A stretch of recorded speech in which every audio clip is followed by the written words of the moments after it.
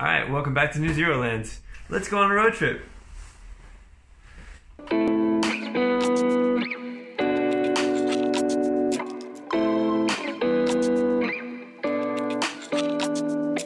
Alright, I'm not even going to say where we plan to go on this trip, because we never made it.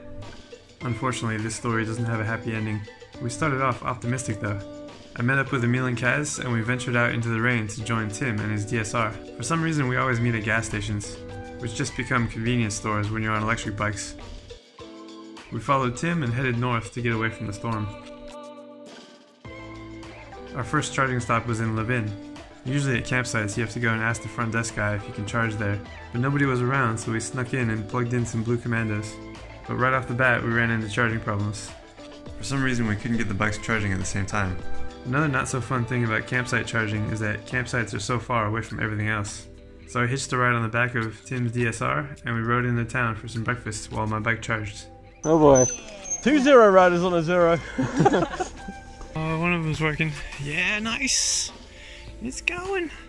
So unfortunately the brain box that I brought is not working. So I'm sharing one with Tim.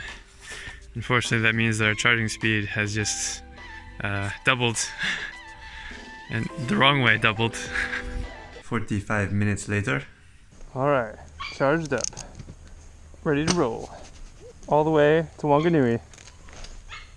We've ridden 100k so far. We have another 100k's until we stop again. And then after that, another 100k's. See ya!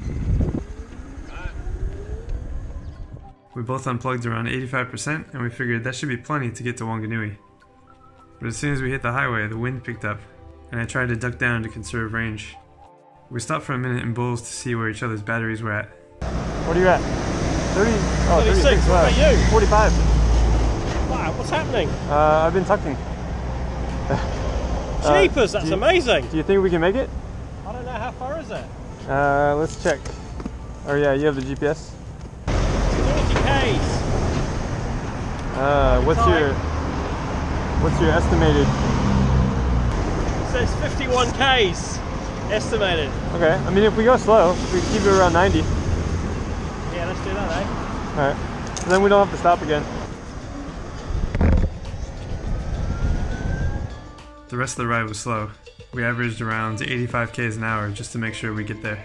In this case, the ride was all about the destination and not the journey.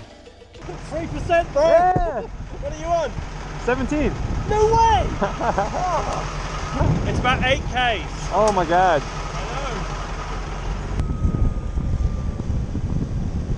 Just go as slow as you can.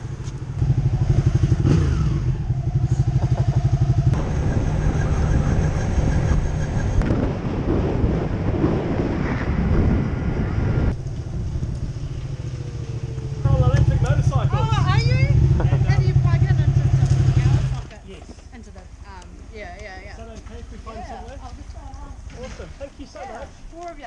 It's just 2 of us. Oh, just 2 of you? Yeah, they've got normal ones. Okay. Quiet, isn't it? Tim arrived on 0%, but that's kind of a rite of passage to ride a 0 on 0. And like magic, both of our bikes were charging at full power. Charging up! Yeah! Check these out, it's so cool! Little flappies. Commandos. Pillow campsite wins. Oh yeah.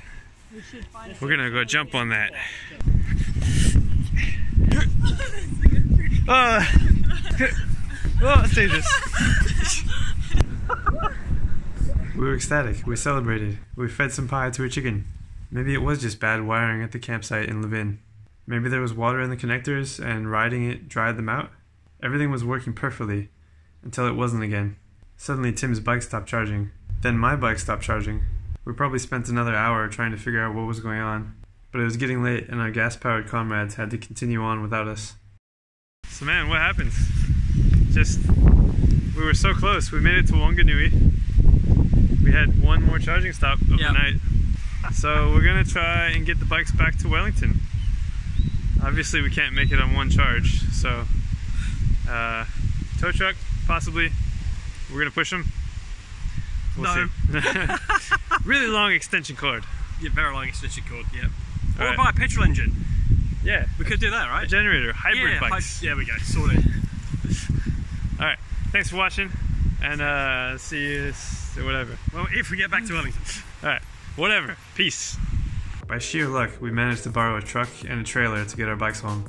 But this isn't the way I wanted to end this video. I decided to completely remove the whole DigiNow setup just to try and find out what wasn't working. We initially thought the brain boxes were screwing up, but it could have been a pinched wire or a dirty connector. Right, well, that doesn't look good. I've only had the pan on for maybe 3 months, and this is what it looks like. Basically, the whole thing fills up with water and rocks, and then that turns into mud. And while the chargers themselves are waterproof, Anderson connectors are not. I cleaned up everything the best I could, and so let's see if these chargers work. So I'm just going to test one charger at a time, and I've laid it out so I can kind of explain every little part of it. So this is the, start with this is the brain box, the supercharger version 2. I have the 2.5, but I'll start with this one just because I know this one works.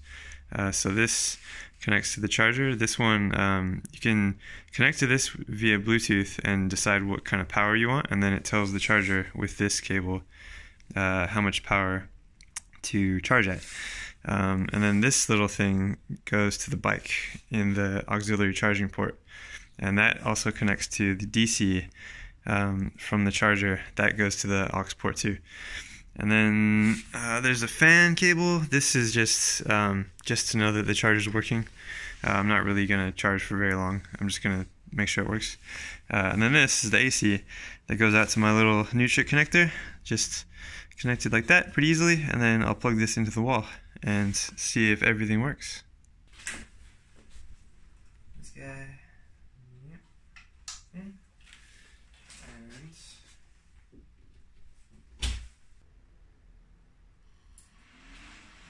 yeah, fan's working. Looks like it's working. Test out charger number 2.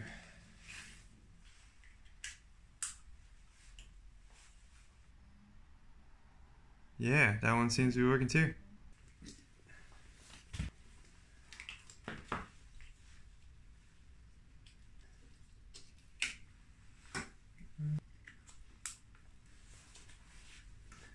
Alright, charger number 3.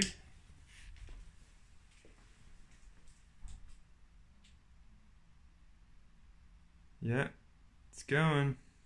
So what does this mean? It means all my chargers work, my version 2 brain box works.